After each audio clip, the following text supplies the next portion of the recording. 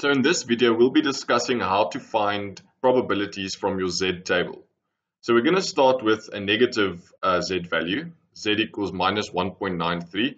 So when it's negative, it means that it's smaller than the mean of your normal distribution. So we start off by finding the first two, the minus 1.9. So if we look at our table, you will see that your minus 1.9 is over there. So we're basically going to look at this entire row. So once we've got the minus 1.9, now we consider the 3.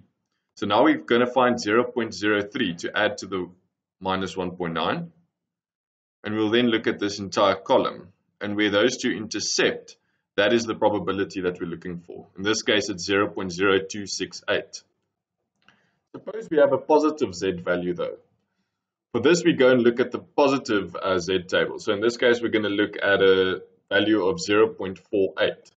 So we follow pretty much the same principle as before. We're going to look at the 0.4, which we'll find in this row over here. And once we find the 0.4, we'll consider that entire row.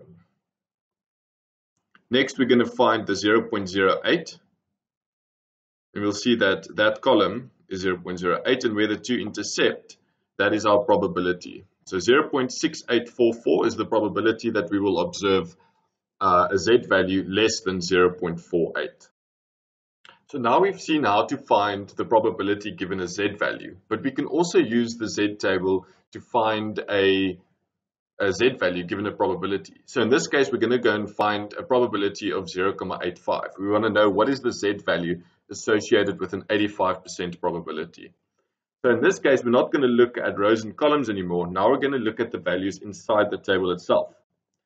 So if we look over here, we'll see that there is a 0.8485 and there's a 0.8508. But we can't find 0.85 exactly. So in this case, we do not need to interpolate between the two. We can simply choose the value that is closest. So in this case, 0.8508 is closer to 0.85 than 0.8485 is. So the Z value will then come from this value over here. So what do we do now? Now we go and find the Z value associated with this. So first we look at the row. So we're going to see that it's going to be 1, right? And next we look at the column. So we're going to see that it's going to be this column. And therefore the Z value that we're looking for associated with 0.85 is 1.04. So let's look at another example of how to find the Z value given a certain probability.